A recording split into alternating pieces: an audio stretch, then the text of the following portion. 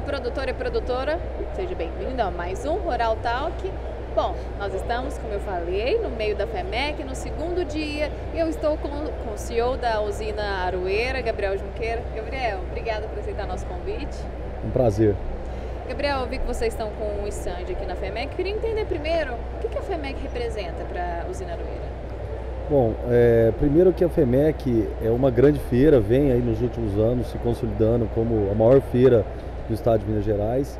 E nós que estamos aqui nessa região, é muito importante estar presente, porque é um centro onde acontece, expande o nosso relacionamento, negócios. Então, para nós da Aroeira, tanto quanto a parte de toda a cadeia de insumos, defensivos e máquinas, mas não só isso, a parte de estar relacionando com o produtor rural, com a área agrícola da região de Uberlândia como um todo.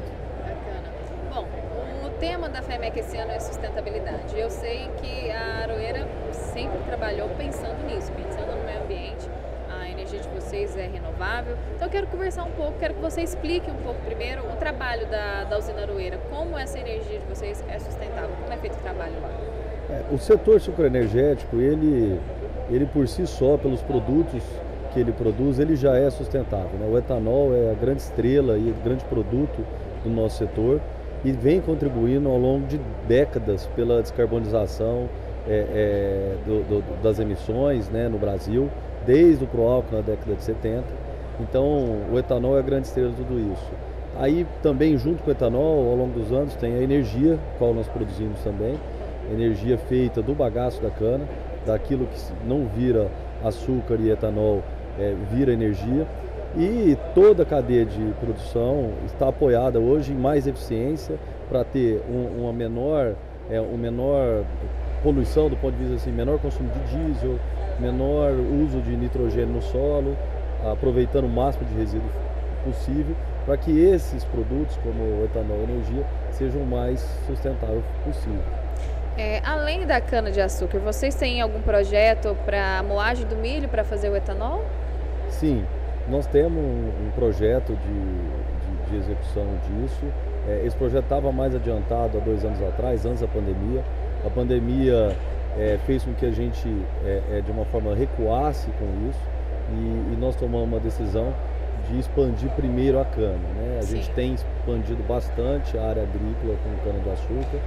Hoje a Aroeira ocupa uma área acima de 40 mil hectares de lavoura de cana, continua plantando grãos nas renovações e o projeto de milho vai com certeza ser colocado de pé após a gente concluir essa expansão que está prevista para 2024. E assim, por conta da guerra da Rússia e da Ucrânia, acaba que os fertilizantes estão muito em alta, está em falta no mercado, tudo subiu de preço, mas surgiu a oportunidade dos biocombustíveis. Vocês estão sentindo isso já na Aroeira? Você está sentindo que as pessoas realmente já estão procurando mais, investindo mais em biocombustível, principalmente por causa da guerra? Sim, houve um aumento, desde assim, independente da guerra, antes disso já tinha acontecido um aumento pelos preços de gasolina caros no mercado. Então o etanol é um produto substituto direto à gasolina pelo carro flex, então essa demanda vem crescendo desde janeiro. Infelizmente no final do ano a gente teve uma leve queda pela alta da inflação, pela diminuição do poder de compra, mas a gente vem uma recuperação forte e nas últimas semanas, com o reajuste feito pela Petrobras, o consumo de etanol aumentou bastante e a gente vem recebendo essas informações das distribuidoras que estão na ponta direto com o consumidor. Pensando ali no futuro, num futuro próximo, a Aroeira está com algum projeto, alguma expectativa já para o ano de 2022, 2023, pensando nesse mercado que está complicado, que está muito incerto, mas vocês têm pensado já em algum projeto novo além do milho? Sim, nós temos alguns projetos em andamento, ainda não execução, mas um deles é a produção de biogás proveniente da vinhaça e depois da torta de filtro.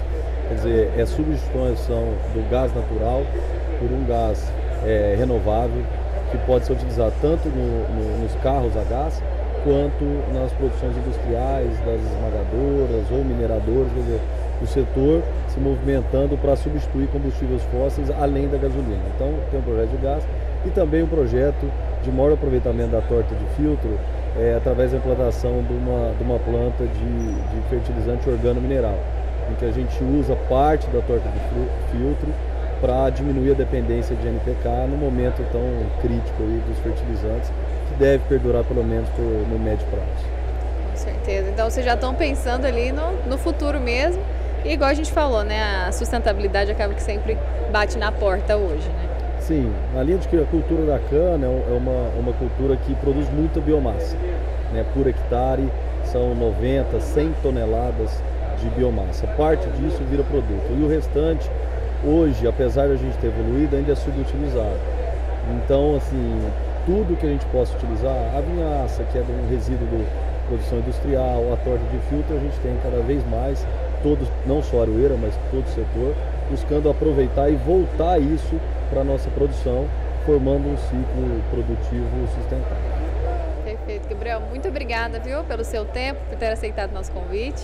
Ok, é um prazer poder falar um pouco mais da nossa empresa e do nosso setor. Obrigada, parabéns pelos projetos de vocês. A gente quer acompanhar de perto isso, viu? Ok, obrigado. É isso, produtor e produtora, a gente se vê. Como eu disse, vai ter muito podcast aqui na FEMEC.